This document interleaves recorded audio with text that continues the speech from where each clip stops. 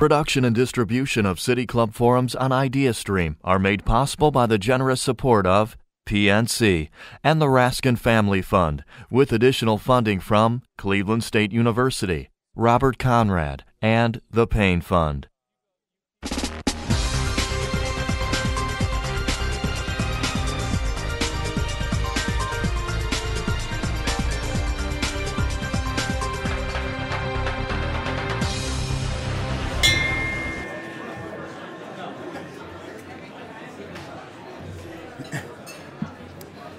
Good afternoon, and welcome to the City Club of Cleveland. I'm Bill Bohr, CEO of Great Lakes Brewing Company and a proud City Club member. It's my pleasure today to introduce our speaker, Dan Egan. Dan is a Milwaukee Journal Sentinel reporter and the author of The Death and Life of the Great Lakes. Today marks the City Club's 5th annual State of the Great Lakes Address. This annual forum began in 2013 as an effort by the City Club to remind us how important our Great Lakes truly are. I'm sure most here today would agree that they're probably the most important natural resource in our region. We at Great Lakes Brewing certainly think so. Lake Erie provides outstanding water for our products. As Pat Conway says, if you have a beer, it's 99% water, 100% if it's a domestic light beer.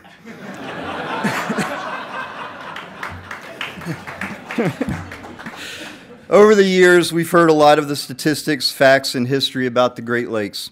The facts that the lakes contain 1/5 of the world's fresh water, and that the passage of the Clean Water Act was largely attributable to the advocacy efforts made after the Cuyahoga River last burned in 1969. At Great Lakes Brewing, we commemorate this with the name of one of our more popular beers, as well as the Burning River Fest held each summer to raise awareness and money for water-related causes. Our Great Lake, Lake Erie, has had its challenges. At one point, things were so bad that the lake was declared dead. The original version of Dr. Seuss's children's book, The Lorax, included the line, "I hear things are just as bad up in Lake Erie." The lake was not, in fact, dead, but rather it was full of toxic algae that killed off native aquatic species. The Ohio Sea Grant Program wrote to Dr. Seuss to tell him about the efforts to clean up the lake, and Dr. Seuss in turn removed the line. In his newest book, our speaker traces the history of the Great Lakes, from their glacier formation through the engineering marvels that allowed for shipping what is currently upwards of 125 million tons of cargo annually through the St. Lawrence Seaway. He describes how this evolution has led to the introduction of invasive species that now threaten water intake pipes, hydroelectric dams, and other infrastructure across the North Coast. We're very pleased to have Mr. Egan here to share these stories about the death and life of Great Lakes. A native of Green Bay, Wisconsin, Mr. Egan grew up to love Lake Michigan by spending summer weekends and vacations on the Dorr Peninsula, where both his sets of grandparents had summer homes.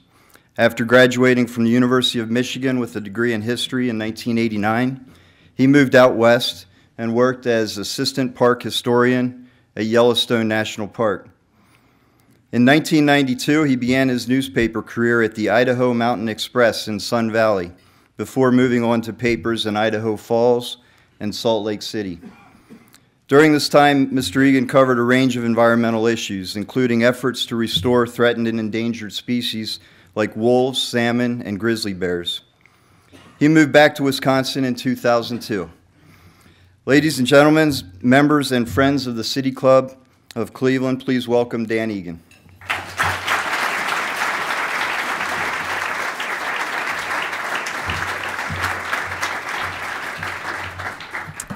Thanks so much for having me here.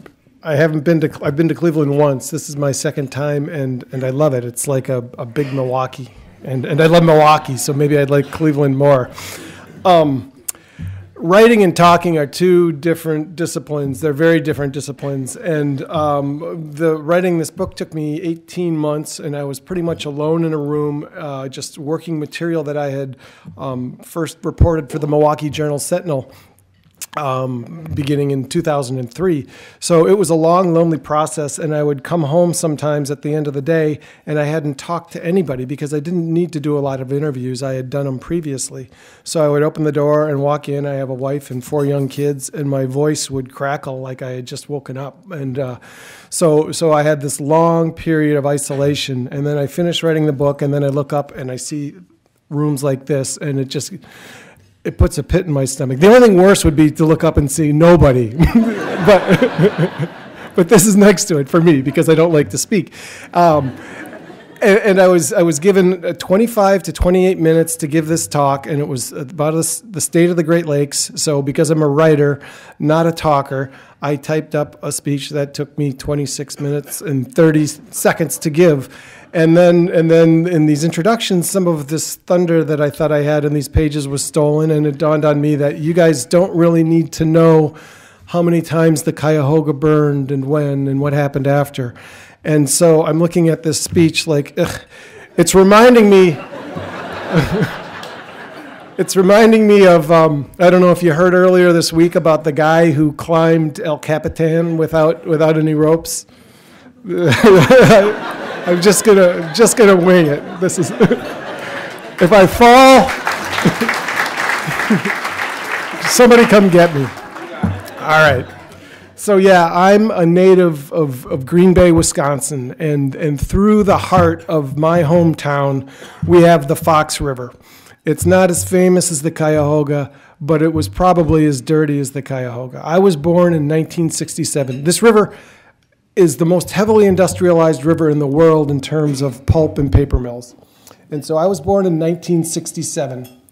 That would make me a kid in the mid-1970s, 8, 10, 11-year-old kid, and I would play along the banks of the Fox River, and my parents would get upset. And it wasn't because they were afraid that me and my brothers were going to drown. They were afraid we were going to get sick. It was like playing at the dump, they thought, and it was a liquid dump. One of my fond memories of this river was scouring the riverbanks for little nuggets of sulfur. And we would bring these little yellow globs home, and we would light them, and it would emit like this awful stench and the ooze like lava, and we just thought it was like a low-grade firework given to us by nature. You know, it's nature's bounty, how wonderful. Later I learned that it was an unfortunate byproduct of the pulp-making process. And the river was in a real bad way back then, but we still loved it. We thought it was normal, which is probably one of the more tragic things about our environmental history is how quickly we get used to things. I'm going to talk real quickly about where I'm coming from and how I came to write this book. So yes, I grew up in Green Bay. I went to college in Michigan. I moved out west, took a job in central Idaho for the Idaho Mountain Express. And one of my first assignments was to go up into the mountains of it was right next to the Frank Church of River of No Return Wilderness. Huge, wide open spaces, nothing like Green Bay or Cleveland. I mean, it was a mind-blowing place, but it had its own environmental problems. One of my first stories was to go up into those mountains and cover a candlelight vigil that they were having every Saturday night for the return of the Snake River sockeye salmon. This is a distinct species that swims some 900 miles in from the ocean, 7,000 miles up into the mountains, and spawns at a place called Redfish Lake. It was called Redfish Lake because tens of thousands of these fish used to return each late summer. By the time I got there in 1992, they weren't counting them by the thousands or the hundreds. They weren't even counting them on their fingers. That year, one fish returned. They called him Lonesome Larry. And they know he returned because there was a fish weir, so they'd swim up this stream toward Redfish Lake, and when they got to the lake, they'd get caught in a trap. And the idea was that they would use them in a captive breeding program to keep the species alive while they figured out how to fix the dams that were really choking their migration route down to the ocean. So Lonesome Larry arrives without a mate, and he ends up getting mounted in this lonesome way, like on a plaque, and that was a dirty joke. I think it was put in the governor's office or maybe the Idaho Department of Fish and Game. But they saved his sperm, and they used it with fish that had arrived in previous years and fish that had arrived in subsequent years. And today, that species still persists. It's done better. Now it's doing worse, but it's still alive. And this is relevant because when I moved back to my home state of Wisconsin in 2002, I was still thinking about Lonesome Larry when I took my then toddler down to the Milwaukee lakefront. It was mid-September, and the Lake Michigan salmon were coming into spawn. And I had some trepidation, reluctance moving back to Milwaukee after being in the wide open spaces of the West. But I remember that Saturday thinking, at least my daughter's not going to grow up in a place where the salmon are kept alive by cross-generational captive breeding with cryogenically frozen sperm. And, you know, this is a great, healthy salmon fishery. I didn't know a lot about it at the time. I started learning that morning. Something curious was going on. I'll never forget this. These fish were trying to swim up the boat ramps. And I asked the fisherman, what are they doing? And are they trying to spawn on the boat ramp? And he said, oh, no, they can't spawn here. They may try to, but the habitat here just isn't sufficient. It's too polluted. These fish were basically raised in hatcheries, dropped in the lake, born to be caught.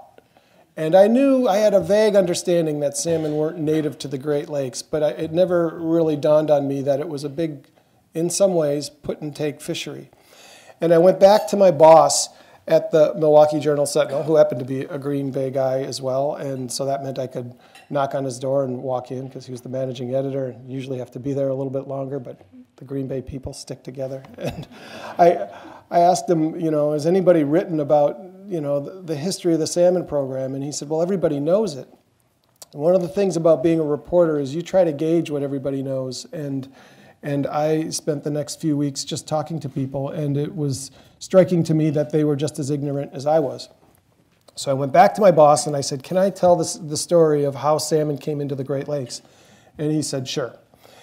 So I wrote not just a story, I believe it was like a 3-part series, and I quickly realized that the story about the Great Lakes, the most important story today about the Great Lakes, isn't about the salmon. They're a player in it, but really the salmon are really a vehicle to get at the big picture. And the big picture, to my mind, is invasive species and what they've done to the lakes in the last 40 years. Okay, thanks to Cleveland. Thank you guys for getting upset enough after that spark dropped off that train on that bridge on June 22nd, 1969, to get the ball rolling on cleaning up the lakes in terms of legacy pollutions and in terms of industrial excrements. I'm talking about things that come out of pipes and spew out of smokestacks. And it cost a lot of money. I mean, $4 billion, that's an amazing amount of money, but the need was there. And that was just sewage. You're talking about industry. It was untold billions of dollars. But we figured out you can cap a smokestack and you can plug a pipe. And we got a handle on this historical pollution. But the Clean Water Act, which drove a lot of this, failed us in one significant way, and that is, for whatever reason, it initially exempted ballast water from ships sailing up the St. Lawrence Seaway into the Great Lakes. Now, ballast water is used to steady ocean-going freighters, any freighter, out on the open sea. Rarely is a boat perfectly balanced with all its cargo, so it can float at an appropriate level. They're not meant to bob high up. They're meant to plow through the water. So to compensate for this unevenly loaded cargo or for an empty boat, they bring on ballast. Historically, it was things like sand, bricks, iron bars, anything heavy. But as the ships got bigger, it became more and more difficult to load and unload this stuff, and people realized that water at, I don't know what it is, 8 pounds a gallon is suitably heavy for ballast. And so we started using ballast water to balance and to steady ships. The problem is this water is not dead weight. It is anything but that. It carries a pollutant in it that is probably the most potent pollutant in the universe. It's DNA. It's living organisms. This is a kind of pollution that you can't fix by capping a smokestack or plugging a pipe. It doesn't decay. It doesn't disperse to harmless levels. It does quite the opposite. It breeds. We didn't know what a problem this was really until the late 1980s when the first real nasty invader arrived in the Great Lakes, and that would be the zebra mussel. Not long after that came the quagga mussel. And what these mussels have done to the lakes is really hard to grasp, especially when you go to a tall building and look out over the lake, or as I was last night, flying in, you look down, and the lakes are as beautiful as they've ever been. I mean, they almost look like the Caribbean. There's just this crystalline blue, depending on how the light's hitting it.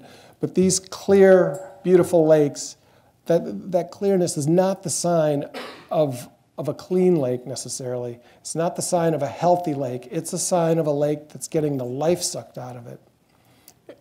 In my hometown of Milwaukee, if I were to go to Bradford Beach, which is maybe 2 miles from my house, and go out beyond the sandy area where the waves keep the mussels from actually taking root, I could walk from Milwaukee to Muskegon on a bed of mostly quagga mussels, which are very closely related to zebra mussels. They both came in the same way, from the same place, the Caspian Sea Basin, up the St. Lawrence Seaway and discharged and shipped ballast water. I could walk on a bed of these quagga mussels from Milwaukee, Wisconsin to Muskegon, Michigan, a distance of some 90 miles. The whole way, these mussels are clustering at densities up to 100,000 per square meter. And they're fingernail size, so you do the math in your head and you think, how can you fit 100,000 mussels on a square meter? Well, it's not a one-dimensional situation. They stack on top of each other and become like this gnarly coral. And what it really is a filtering system. And they're filtering out the plankton in the lakes that are the bottom of the food chain, and everything else above that suffers. Studies are showing now that Lake Michigan, which looks a lot like Lake Superior did naturally, has, during the critical time of the year, just like your grass grows fast in May, that's when algae is supposed to grow fast out in the lakes. Our populations of healthy algae, plankton, right now are at 10% of what they were pre-mussel invasion. And because it's a similar story on Lake Huron, and I think I'll talk a little bit about Lake Erie if I can get a chance by the time I hit my deadline here. But the plankton levels are about 10%, and what that's done is really rocked the fishery. I talked earlier about the salmon. The salmon were brought in to help solve the first wave of environmental pollution, and that was largely tied to the demise of lake trout, which were the native predator in the Great Lakes, and that was tied to the arrival, some overfishing was involved in this, but primarily sea lampreys that swam up the shipping channels, the pre-seaway shipping channels, but they were man-made channels nonetheless. They came in and they knocked out the lake trout. With nothing to govern the smaller fish in the system, no wolf in the woods, so to speak, the little fish exploded. And unfortunately for the Great Lakes, behind the lamprey came another little invasive species fish, the alewife. And for a time on Lake Michigan in the 1960s, 90% of the fish biomass in Lake Michigan was alewife, which meant 9 out of every 10 pounds was an Atlantic herring that is not naturally, evolved to live in the Great Lakes. And while they could survive, they were very vulnerable because they were constantly under stress, living in fresh water, and they would die by the billions, wash ashore. And in the late 60s, the beaches, I'm sure it was a similar situation here or nearby, they were almost unusable just because of the mounds of rotting flesh. So they brought in salmon to take care of the alewives, and it was a remarkably creative and effective solution. We basically made lemonade out of these alewives, and instead of having rotting mounds of flesh, we turned the Great Lakes into a world-class salmon fishery, albeit one that is heavily maintained and manipulated by humans with hatchery stocking. But that solution, that salmon regime on Lake Huron in Michigan is getting wobbly. In fact, it's basically gone on Lake Huron. And that's because we solved this first problem by restitching together the top of the food chain. Here come the mussels behind, and they hit the food chain or the food web, whatever you want to call it, in the most vulnerable place there is, and that's at the bottom. Alewife aren't getting enough to eat. Salmon aren't getting enough alewife, and they've both gone poof. It's been very difficult for the commercial or the charter boat operators on Lake Huron. they consider it a complete disaster. I don't. Talking about the state of the Great Lakes, look to Lake Huron if you want some optimism. Another invader came in behind the quagga and the zebra mussels, and that's the round goby. And it came from the same place, the Caspian Sea Basin, and it came the same way, up the St. Lawrence Seaway in the ballast tanks of an overseas freighter. Gobies have, since they were first discovered, I believe it was in the early 1990s. I don't have the date. I have the dates probably next to me on the floor there, but they were largely considered a nuisance, but now we're starting to look at them differently. Just like we used to look at alewives as like a cockroach of a fish, suddenly when they became, the base of this salmon industry, we literally in Wisconsin, we're managing them as a protected species. The same kind of thing is starting to happen with gobies because gobies are nature built to eat these mussels.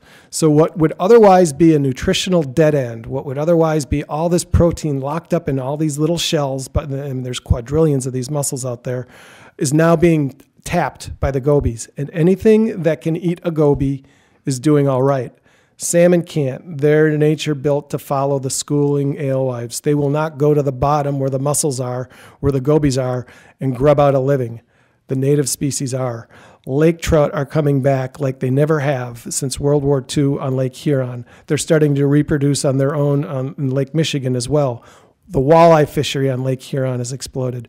Whitefish, which aren't piscivores, which is a fish-eating fish, if it's a death or a goby, whitefish are taking the goby. It's evolution on the fly, I would argue. And the whitefish fishery is doing well. So that's really an encouraging sign. The problem is we haven't solved the ballast water problem. And while the shipping industry should be credited, hugely credited, for taking big steps to start flushing their ballast tanks with mid-ocean salt water to expel any freshwater hitchhikers, that's gone a long way, but we just picked up another, it was announced last November here in Lake Erie, another form of zooplankton. The door isn't shut, and the regulators will acknowledge it. And we need to shut that door because all it takes is one new species that nobody's ever heard of. Nobody ever heard of the quagga mussel or the zebra mussel until it started rewiring the way the world's largest freshwater ecosystem works. And there's other things lurking out there. As a matter of fact, there are dozens of species on a federal watch list that are still capable of squeezing through this open door, even with these existing ballast flushing regulations. And I would make an argument that it's really important that we solve this problem because we can. And we did solve our previous problems. And I saved one page from this speech. And good, it's the right one. I didn't want to have to start digging through. The Cuyahoga burning was, everybody considers it a disaster, and in a way it wasn't because it woke us up. And I just want to read what the reaction was outside this region. When I was writing this book, I kind of would spend days going into the archives of online PDFs of old newspapers, and I found this one from the Janesville Gazette. And this is when people said enough is enough. Here's a quote from an editorial. The Cuyahoga River was beautiful once. It had clear, sparkling water once, and children could play on its banks. It had fish once, and greenery to shelter wildlife. Now it is a stinking, fetid cesspool, an open sewer running through the heart of one of the great cities of the United States of America. And Cleveland is by no means alone. The same thing has happened all over this land. The pollution of our rivers and lakes is more than just shocking. It is more than a disgrace. It is a damned outrage and a crime against the people of the United States. The rivers do not belong to the industrialists. They belong to the people, all of the people. When a river or lake is polluted, it has been stolen from the people just as surely as if it were done at gunpoint. It has been stolen from you and your children and your children's children. And that just blows me away. That kind of outrage, it was a spark that, dropped from a train that got the ball rolling and got us kicked into gear to fix these old pollution problems. We have these new pollution problems, and we can talk about Lake Erie in the question and answer session, particularly the algae outbreaks. But what we need some now is something to, make people say enough is enough. I thought that situation in Toledo in 2014 might be that event, but it wasn't. So anyway, that's about all I have to say about this, except for sometimes I'm given less than 25 or 28 minutes to give a talk. Sometimes I'm told to just go up there and give in 2 minutes and to tell people what my book's about. And it's hard to say because I don't have a short answer. But as I was writing this speech, I started to think maybe I should think of it as a spark. Thank you.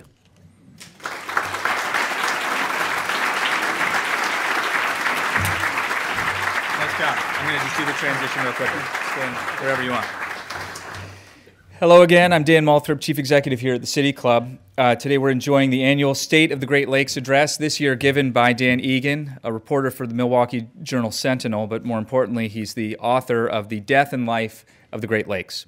We're about to begin the Q&A with all of you. We welcome questions from everyone, City Club members, guests, students, or those of you joining us via our radio broadcast, our webcast, or the live simulcast at the Parma Snow branch of the Cuyahoga County Public Library.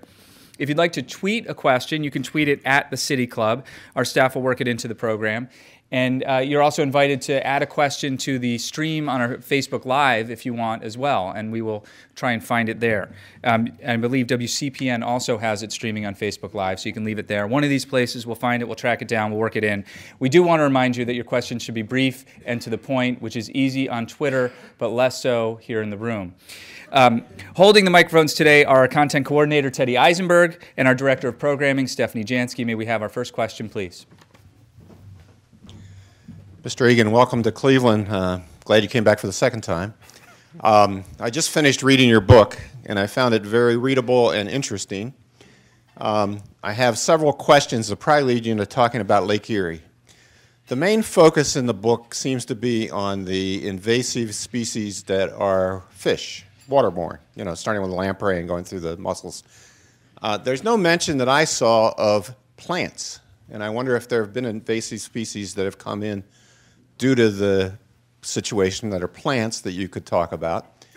And related to that, the algae outbreaks in Lake Erie are heavily related to plants, algae, and I wish you would talk a little more about that and whether you think the efforts to educate farmers, et cetera, about phosphorus use is adequate to make a solution to the problem. Sure. Yeah. I didn't spend much time on plants. I didn't spend a lot of time on a lot of things in the book. It started getting out of hand pretty quickly, and I talked to my editor, and he said, if you keep this up, only your mom's going to read it. So yes, that is, and it could be a subject for another book. But speaking specifically about the western end of Lake Erie and the role that algae is playing, Toledo, to me, it is a flashpoint because what's going on there really is a confluence of the three big threats facing the lakes today. And that's because this microcystis outbreak, it's this toxic form of blue-green algae. It's a native species. But back in the 60s, when we were overdosing the lake with, laundry detergent, and we were getting these massive algae blooms and the subsequent dead zones, the assemblage of algae that was being produced in these blooms was many different species. But these mussels, these little buggers, they don't have brains, but they are smart enough to spit this microcystis back out. You can go on YouTube and see lab studies in these aquariums where they'll suck every fleck out of the water until they get to, and we can't tell it's microcystis. They can, and they spit it back out. So they've basically selected for this algae. So when you get an algae outbreak on the lake now, particularly on the western end, it's more likely to be this toxic form.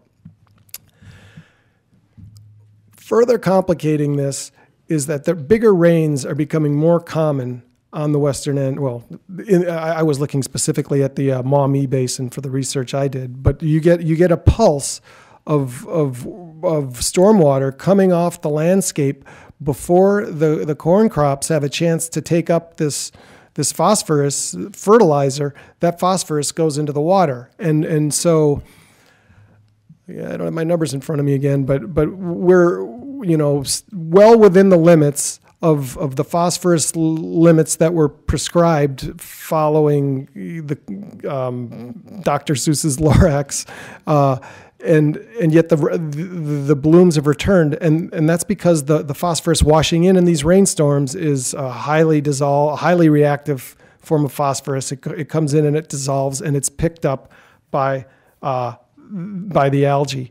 So we can solve this problem. I think people in this room are well aware that they've written a modern day prescription for Lake Erie, just as regulators wrote a prescription for Lake Erie back in the dark days of the Lorax. They're talking about a 40% reduction in phosphorus going into the lake. We took our medicine back in the 1970s. We spent things like $4 billion on sewage treatment and Lord knows how much on industrial regulation and technologies. So far, the state of Ohio hasn't even formally declared the open waters of Lake Erie as impaired, which would be the first step to invoking forced cutbacks through the Clean Water Act. Now, if you can't drink the water of a lake, even after it goes through water purification or water treatment, if you can't, reliably, feel good that your kid's brushing his teeth and isn't going to get sick, if you can't go to the beach and reliably expect it to be open, how can you not call that impaired? I don't know what the answer to that is, except for you call it impaired. So, yeah, we have a problem over there, and I think it's fixable. And I think that we should, live up to what previous generations did, and we take our medicine, and it's going to cost some money. The thing about these regulations, though, is if we didn't force these restrictions back in the 70s, if Tide got to keep putting 12.8% phosphorus into its product by weight, and then Cheer didn't. Cheer decided to be a good guy.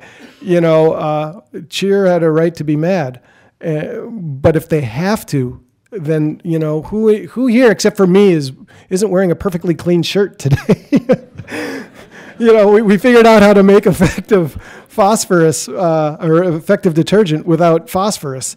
And the same thing can be done with how we apply fertilizer, particularly in the Maumee River Basin. And if that means the price of corn goes up, if that means it gets passed through, and so maybe we pay a little bit more for our milk, but what's the price of a safe drink of water? I mean, it is what it is. You pay for it. So I think, and one other thing too, I mean, talking about Dr. Seuss, I don't have these numbers in front of me, and I don't even have them on the floor, but I believe about 40% today, 40% of the corn we're producing is going toward ethanol. And this isn't the elixir that it's been sold to be. It comes with its own environmental costs, both in terms of the energy it takes to raise it, the land that's being consumed that might either be in a restoration or a rest program, and the fertilizer that's going into the lake. So 40% of this corn is ending up in our gas tanks. So we're like, poisoning our water to put fuel in our tanks a little bit cheaper. And that's something that, you could rip right out of the Lorax or put right into the Lorax. So we've got a problem there. We know how to solve it, and we need to do it. Hi. Thanks for the presentation today. What did the research that you did for your book show about climate change compounding the problems you described, and how soon and how much? Those big storms in the Western Basin are a prime example. For my money, I think the big impact of climate change on the lakes in the immediate future will be or could be a dramatic change in the way water cycles through the system. Lake Erie's a little different because it's so much smaller than all the other Great Lakes. But where I live, Milwaukee, it's on Lake Michigan. And Lake Michigan has historically, since records have been kept, I believe they started keeping them in the 1840s, has always been within 3 feet of a long-term average. That long-term average is 578 feet, and that's the surface of the lake above the ocean. It's never really at its average. It's either on its way down or it's on its way above, but it's this, undulation. And that means that the lake's always within 6 feet of its high or its low, and always has been. That's not necessarily going to be the case going forward. We hit a record low 3 years ago on Lake Michigan, and then 3 years later, it didn't go to a record high, but it rose faster than any time in recent history. And this has been tied to ice cover on the lakes, and that's been tied to a subtly, I mean, you think the lakes are so big they would be immune to little disturbances in weather patterns or climate patterns, but it turns out the opposite is true. If you don't get a healthy blanket of ice on the lakes during the winter, all that solar radiation that would normally be bounced back up into the heavens starts getting sucked into the lakes. And that starts the warming cycle as early as March. So when you hit September and October, the lakes are warmer than they've ever been. There was a reading taken on a Lake Michigan buoy out in the middle of the lake, I think in 2013, that had it at, it was an anomaly, but still, it was 82 degrees, and normally the lake would be about 59 degrees at that point. That's just, that's one data point. But the lakes are warming, and this is significant because when they're warm in the fall, when the gales of November come blowing in, the differential, the cold air and the warm water react in a way that basically the wind just starts pulling water out of the lakes. They start evaporating. So the water's getting sucked up into the sky. At the same time, we're getting these big storms. So the people that I'm talking to are saying, we're used to this 3-foot swing, and not just used to it, we're addicted to it because that's how our marinas work. That's how our waste treatment works. That's how our drinking water supply works. That's how navigation works. If these swings start getting bigger, people are going to be hurting in all sorts of ways. Erosion. They're talking about a swing of 4 or 5 feet instead of 3 feet. And this is on Michigan and Huron, which are actually the same lake. I don't know why Lake Michigan is its own lake. I think probably because the United States just wanted its own Great Lake. But, this is a massive expanse of water. And they're talking about, swings being 4 or 5 feet, which means as much as 10 feet from its high to its low. And I don't know what the solution is for that. I mean, we're going to have to adapt, but it's going to be problematic. So that's the big climate change message that I took from the research I was doing. What is your prognosis as far as the possibility of success with the recent efforts to protect the Great Lakes from the invasion of Asian carp coming from the Mississippi River and the redirection by man of the Chicago River? It's a big unknown, but what is known is we could be doing more and a lot more. The Asian carp is a fascinating story. I'll just tell you real quickly, people in this room, people in Chicago probably know this, just like people in Cleveland know all about the Cuyahoga. Chicago knows all about the carp.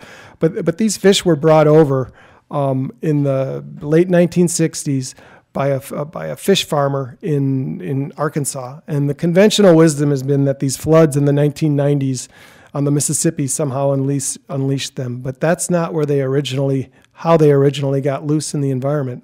This fish farmer sends off kind of like a mail order there's 4 species of Asian carp, and he wanted one called grass carp, which are remarkably good at eating rooted vegetation on the bottom of a lake, and he wanted him to keep his catfish farm clean. He got grass carp, which he wanted, then he got silver carp, big head carp, and black carp. And he didn't know what to do with those, so he turned them over to the Arkansas Game and Fish Commission, which was a responsible thing to do. And if the Game and Fish Commission had been responsible, they probably would have, dumped some bleach in that tank and called it a day.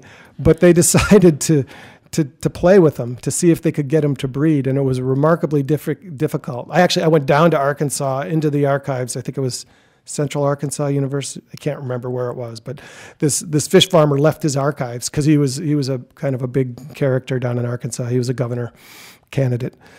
Anyway, they brought in an aquaculturist from the UN who was posted in D.C. to get these fish to reproduce. And so they got a crop of silver. Or they killed all the black carp before they could get them to reproduce. But they got the silver and the big head to reproduce. And they found out that they were, like the mussels, remarkably, devastatingly efficient at sucking plankton out of the water column. So they went, this is now we're in the late 70s. Jimmy Carter is president. They go to the EPA, they being the Arkansas Game and Fish Commission, and they say, we have these amazingly amazing filter feeding fish that we think we could use in sewage treatment lagoons to clean up the mess in the lagoons. And so they got a grant from the EPA, and so they had this plan that they would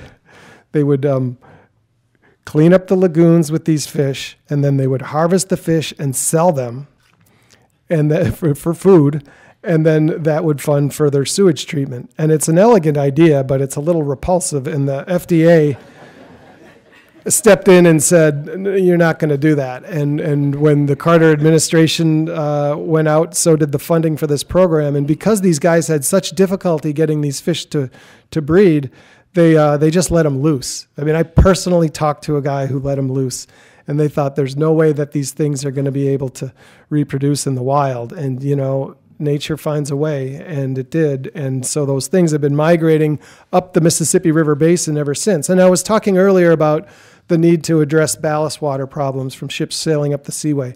A good way, simple way to look at this is that's the front door to the lakes.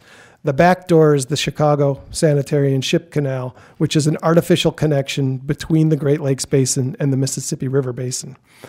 The Great Lakes span, you know, an area the size of the United Kingdom. But before settlement, they were as isolated in many ways as like a pond in Wisconsin's North Woods, because they had no direct aquatic connection to any other system. We ruined that with the Seaway and the other canals on the East Coast, and then we ruined it on the western end with the Chicago Sanitary and Ship Canal. So these fish would otherwise be swimming up the Mississippi River Basin, and they would, you know, meet their end there at some point. But this canal provides a pathway into the lakes, and the only thing standing between it and the fish at the moment is an electric fish barrier that has a history of leaks. I mean, speaking of leaks, I got a video from somebody with the Fish and Wildlife Service of fish actually swimming, little fish flitting through the barrier. Apparently, little fish need a bigger jolt than big fish. That's the way electricity works. They don't have as much surface area, I guess. I'm not... It's not my field, but the point is that this is a barrier. It also has a history of power outages.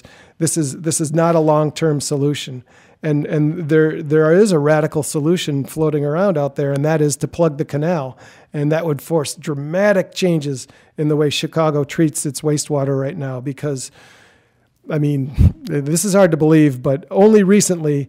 I think they have 3 primary wastewater treatment facilities, and only at one of them have they started disinfecting the sewage, the effluent coming through them. The rest, it's basically primary treatment, which is just sorting out the solids, and then they put it in the canal and let the bad stuff bake its way out on its way down to St. Louis.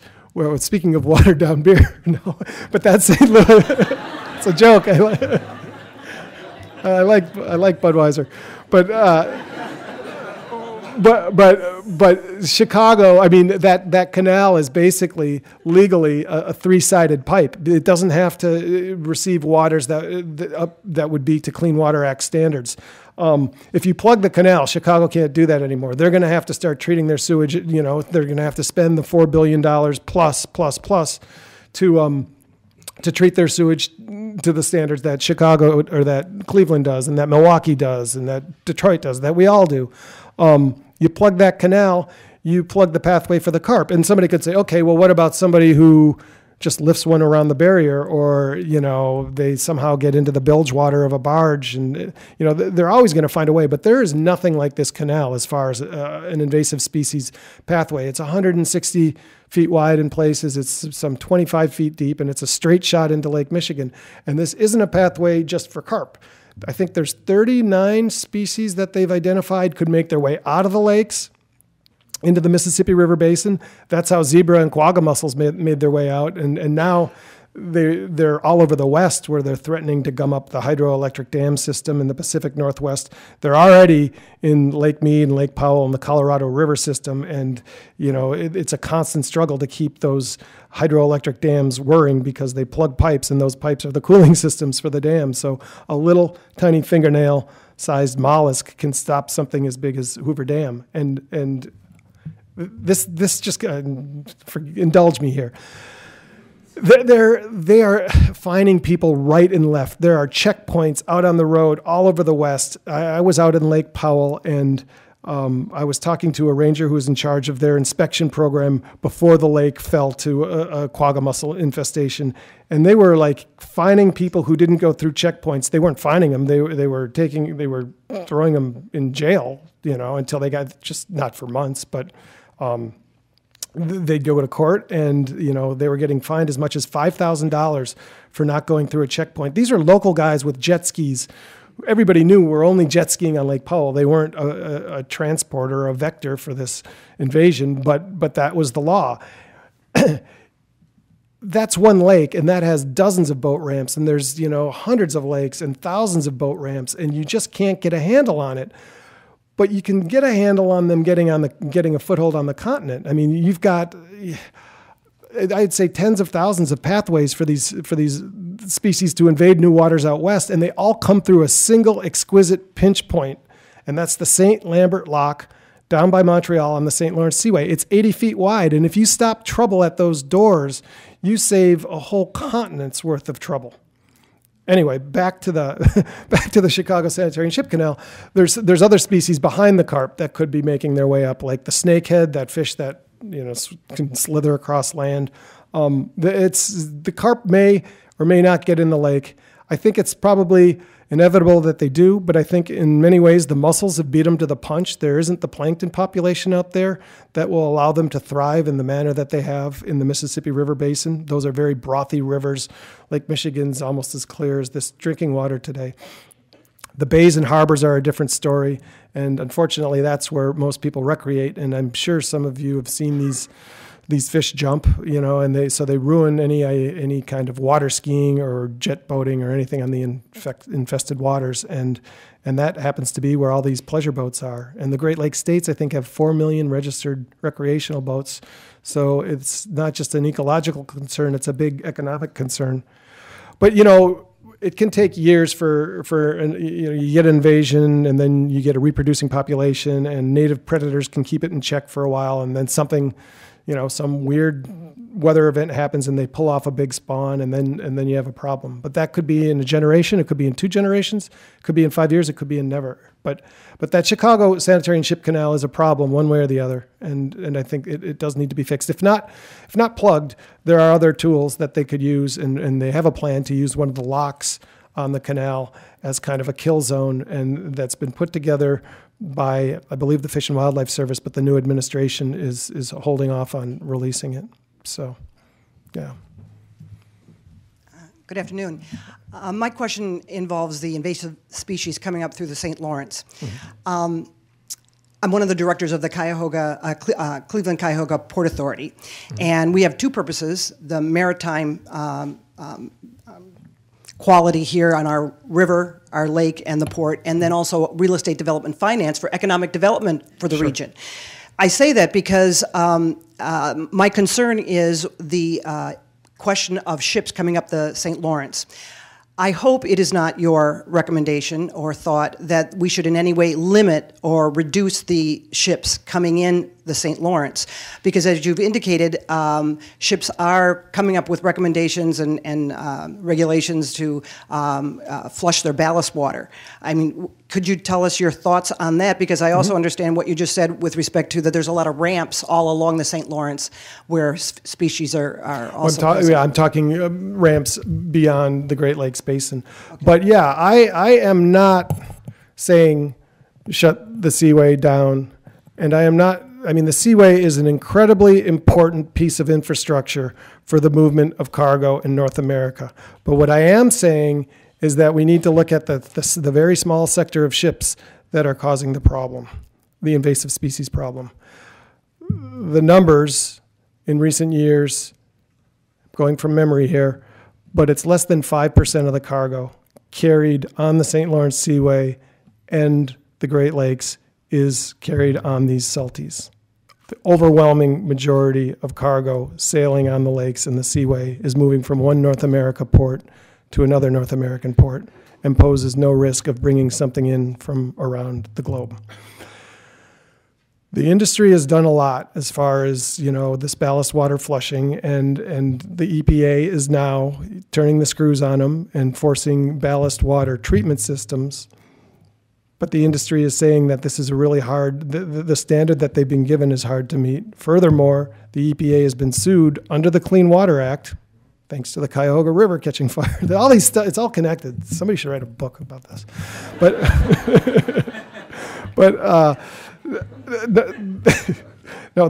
So under the Clean Water Act, the EPA is forcing even stricter standards on the shipping industry.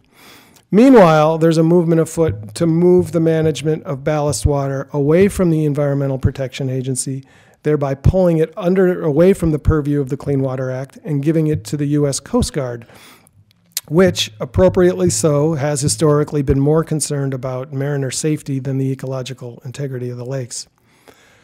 What I'm saying is we need to fix this problem faster than not. It's been a known problem since we've got the mussels in 1986 was when the first zebra mussel was discovered. That's 31 years, and we're still not there. And do you get another decade? Do you get another 2 decades? Do you get another 2 species? Do you get another 5 species? Maybe if the problem's so hard to solve, maybe you do look at offloading that cargo before the St. Lambert Lock and putting it on a regional fleet of boats and moving them up the seaway into the region. Shipping in the Great Lakes is big business, but it's been big business for more than 100 years. Duluth, I think that's the busiest port on the Great Lakes. That was busier the decade before the seaway opened than it is today. There's plenty of business to be had with just the regional shipping. So I'm not saying shut these ships out, but I'm saying if we get to the point where it's so intractable that people are throwing up their arms, then do a cost-benefit analysis, okay, and see what has it cost us in terms of the invaders that we already have. What could it cost us in terms of what might be coming next, and what's the economic benefit of this small portion of traffic that is using the system? And there is an answer out there right now. 2 logistics, one's a professor, one's a state guy, in Michigan looked at this in 2005 and again in 2007. And they found, it was a first blush, but it withstood peer review, that to move these cargoes from the Salties by some other means, and that could be by rail, by truck, by barge, by a lake-specific fleet, they looked at all the options and came to the conclusion that we were saving about $55 million annually with the salty traffic. So, if we've got a $2 billion problem, and you can compensate the shipping industry too. So just to put this in a little perspective, the volume of cargo that we're getting on Salties today is, I think last year it was somewhere around 10 million tons. And that sounds like a lot, but when you break it down, it's basically the equivalent of 1 and maybe 2 trains a day coming in from the East Coast. I would never want to see ships go off the lakes. I love them, but I do love the idea of a nature-balanced lake, and I do think that this small portion of the traffic continues to jeopardize it today, and I do acknowledge that that's controversial, but I think, if it deserves an honest look. And I know Betty Sutton spoke here a couple of years ago. She's the former administrator of the Seaway. Her predecessor, Collister Johnson Jr., I think. I talked to him one time, and I asked him what he thought about this study that these guys had done, and he said, I haven't looked at it. And I asked him why he hadn't looked at it, and he said, because it's just mumbly-jumbly stuff. So let's not be afraid to look at it. And if the industry can make its case, that's the way it should work. Hey, Dan, can you talk a little bit about your optimism for Lake Huron? You mentioned that it's the place to be optimistic, and I love optimism. Yes, thank you. So do I. People do ask me if this is a grim, depressing book, and I don't think it is. I mean, I think it's fascinating. I don't have a science background. I have a history background. Well, I studied history in college, but I did a lot of things in college, which I wouldn't necessarily claim the title of. Yeah, the walleye fishery on Lake Huron is exploding, and the lake trout, which have only been sustained by stocking for a half a century, they're now talking about eliminating stocking lake trout. These are the native predators. I mean, they're built to be out in the lake. A salmon, if it doesn't get enough to eat, they live hard and fast. They live for 3 years, they grow big, and they die.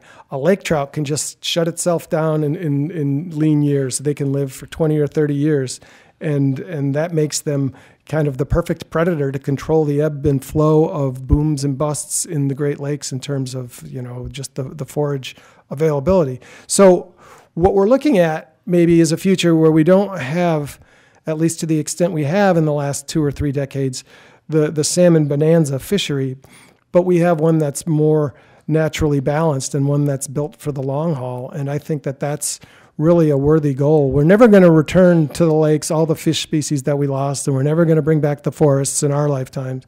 We're never going to have the lakes, the mythical lakes of pre-settlement days. But if we can move toward a system that is more naturally balanced, I think everybody wins, and that should be the goal. So, yeah.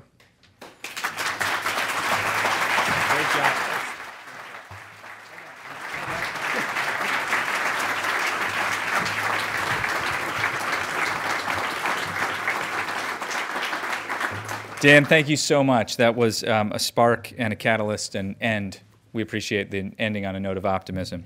Today at the City Club, we have been enjoying our annual State of the Great Lakes address given by Dan Egan, Milwaukee Journal Sentinel reporter and author of The Death and Life of the Great Lakes. Mr. Egan appears as part of our Sustainability NEO series, sponsored by the Northeast Ohio Regional Sewer District. Additional support for today's program is provided by the Great Lakes Brewing Company. We thank you both for your support. Today's forum is also the Stanley and Hope Edelstein Forum on the Environment. They were beloved members of the City Club, and we're grateful to have their family and friends with us today. We appreciate your generosity and your continued support of the City Club. Mr. Egan also appears as part of the City Club's Authors in Conversation series, supported in part by the residents of Cuyahoga County through a public grant from Cuyahoga Arts and Culture. We appreciate your support. And our community partner for today's program is the Cleveland Water Alliance. Our hospitality partner is the Metropolitan at the 9 Hotel. Those are valued partners as well. Additionally, we welcome guests at tables hosted by the Cleveland Museum of Natural History, Cuyahoga River Restoration, Huntington Bank, and the Lake County Metro Parks. We also welcome students from Flow Homeschool Co-op. Student participation in City Club forums is provided by many foundations, including the William E. Weiss Foundation. Thank you all for being here today. The sale of Mr. Egan's book, The Death and Life of the Great Lakes, is provided by a cultural exchange, and that brings us to the end of our program today. Thank you very much, Mr. Egan. Thank you, ladies and gentlemen. Our forum is adjourned.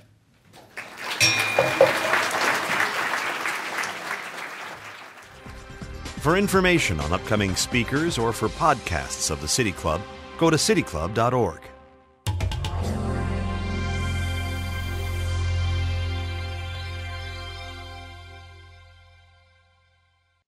Production and distribution of City Club forums on IdeaStream are made possible by the generous support of PNC and the Raskin Family Fund, with additional funding from Cleveland State University, Robert Conrad, and the Payne Fund.